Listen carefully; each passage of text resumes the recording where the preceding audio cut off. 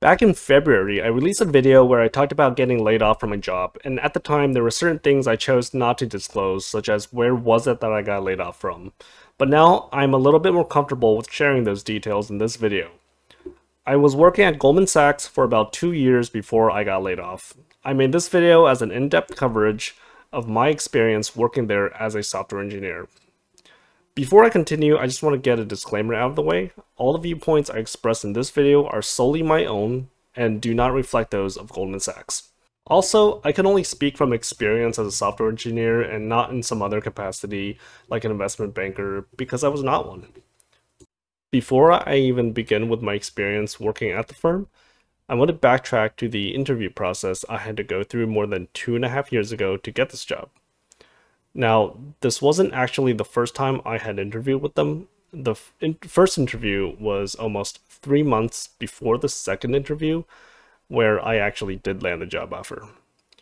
I had to go through 2 phone screens where I was given 2 coding questions each, conducted via CoderPad. I managed to solve all the problems, but the recruiter responded a couple days later saying that the role was no longer available due to some internal restructuring. Almost 3 months later from that point, I was contacted on LinkedIn by another one of the recruiters, and this time I only had to go through 1 phone screen with 2 questions that fell on par with LeetCode mediums. Fortunately, I solved both correctly and moved to a virtual on-site interview conducted via Zoom. Through a process that lasted almost 5 hours, I moved through 4 rounds where I was given a total of 7 coding questions, most of which felt like LeetCode mediums, and 1 involved dynamic programming for an optimization step, and there was also 1 system design problem that came up. I was given an offer a few days later with a starting base comp of $135K with an end-of-year bonus of $60K. I felt the interview process was lengthy, but overall fair in terms of difficulty in that I wasn't given questions that were so hard, it becomes, can you solve this one super hard question, or the gotcha kind of questions. There were questions that I managed to get within reasonable time by using general knowledge of algorithms and data structures. I was on a back office team within the risk division, and I worked on an internal application for data ETL and storage. Great team members. I really liked working with my team. I thought we were a high-functioning and a proactive team, and we had great camaraderie. We used the Agile system with tools like Jira for project management and Confluence for knowledge sharing. And I feel like these are all common tools among tech teams in general, even outside GS. We had typical 2-week sprint duration with daily Scrum meetings. And this was my first time working on a team where its members are distributed across different global offices. Sometimes this makes meetings with team members a bit difficult to coordinate. My team in particular was comprised of people in the New York, London, and occasionally the Bangalore office. London is 5 hours ahead of New York, so this means that when it's morning in New York, it may already be the afternoon over there in the UK. So the implication there is that if you're in New York and you schedule an after lunch meeting with someone working in London, well, they might already be near the end of their day. To get around this, I typically moved any meetings with people in London to the morning of the next day in Eastern time, so I can catch them during the early afternoon hours in London time.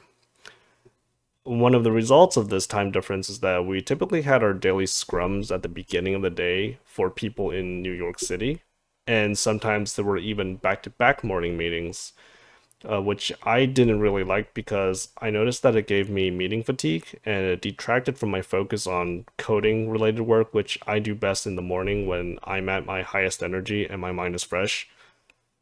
Over time, I just learned to deal with it because it's something that's hard to coordinate or change. Now I want to talk about the tech stack I used. Goldman Sachs is a huge organization, and the tech stack that you use varies from team to team, and it really depends on the nature of the work itself. On some teams, you may use a lot of their internally developed language called Slang. On others, you may work with C++ and algorithmic trading, and Python for post-processing of data, machine learning modeling, or building ML infrastructure. On others, you may focus on deployment and server infrastructure. The application I was working on was supposed to give non-technical users the capability to build their own data pipelines via a low-code interface.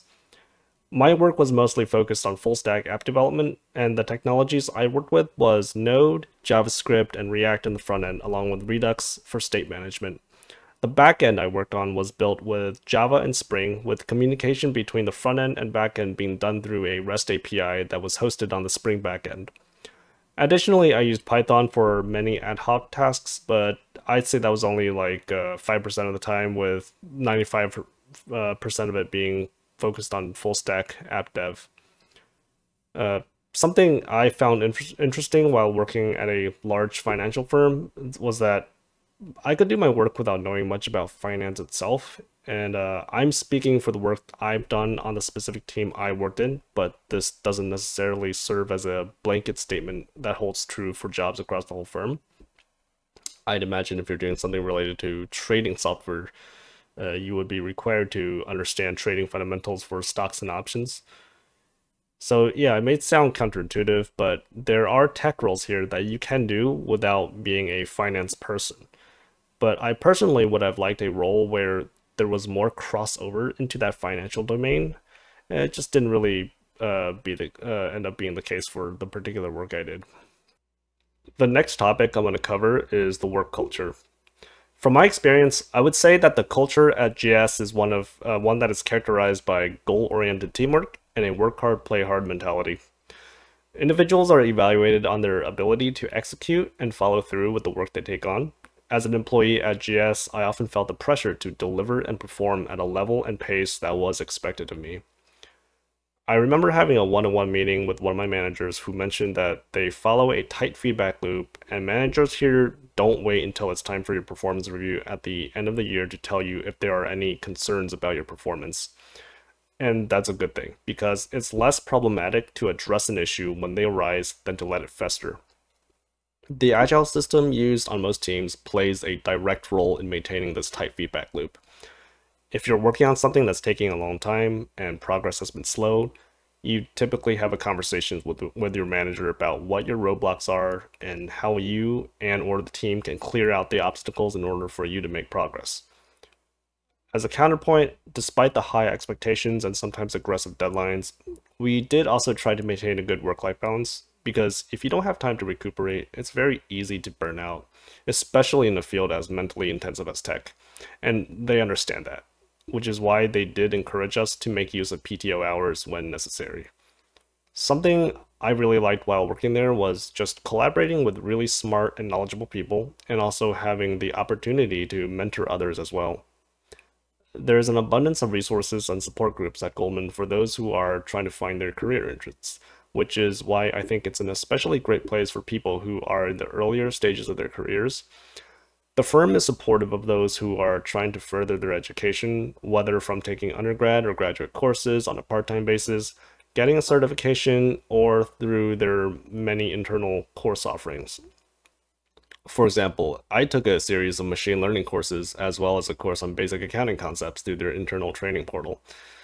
And if I remember correctly, they offer up to a $10,000 annual limit for educational reimbursement for those who are taking courses towards a degree or certification. One last thing I thought was pretty neat about working there was during the summer months, they usually hosted weekly networking events that you can take advantage of to discover new people and teams, and generally just get to know what other people are doing throughout the firm. And you can grab some food and wine too, and so that was pretty neat. Now that I've covered work culture, another closely related topic I want to talk about is the performance review and how it was done here. They use a system where you elect up to 8 people to review your accomplishments and performance. Each of those people answer a set of questions that pertain to how well they thought you contributed to your team or project.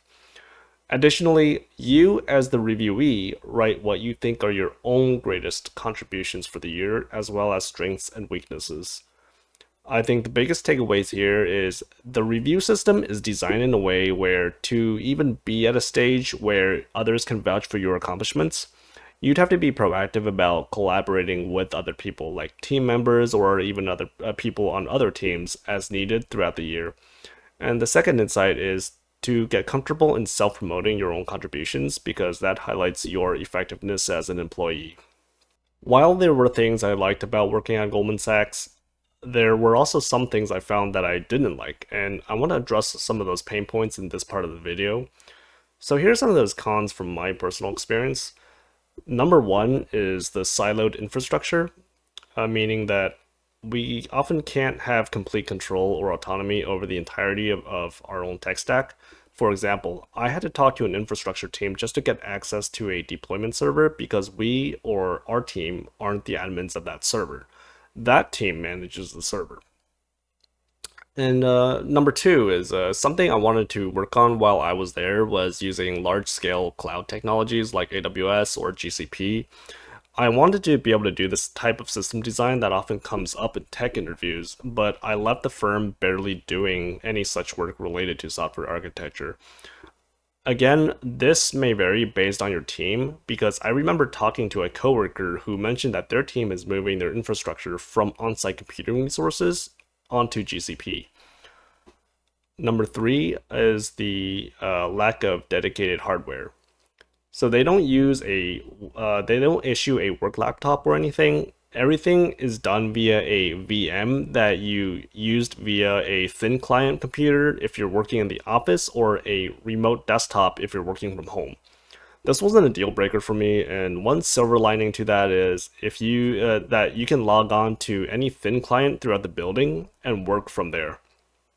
I think it only becomes a real issue when you need to do something computationally intensive, which I wasn't involved in. The fourth thing I want to talk about is that internal mobility was difficult. It's like you had to re-interview for the job just like an external applicant.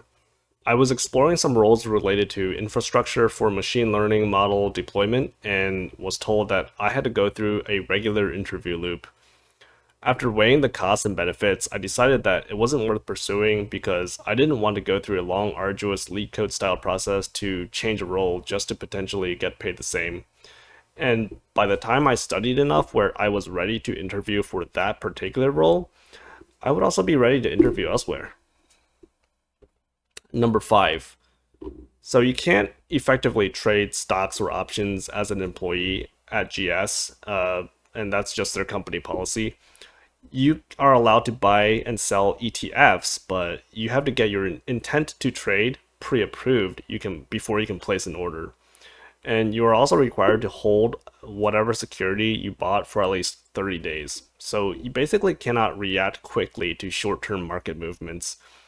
They did allow me to keep whatever individual stock holdings I already had when I joined the firm, however. Lastly, I want to talk about the employee perks they offer. In my opinion, the biggest perk for me was that they had a great on-site gym. The only downside that it wasn't complimentary. They had the system where if you're an associate level or below, you pay $51 per month, and for VP and above, I think it was close to $70 a month or something. I was at the associate level, so I was paying $51 per month to use the gym, which is actually not bad considering the gym had readily available workout clothes, towels, showers, great equipment, and knowledgeable staff. I often went directly there after work to get a workout in before heading home.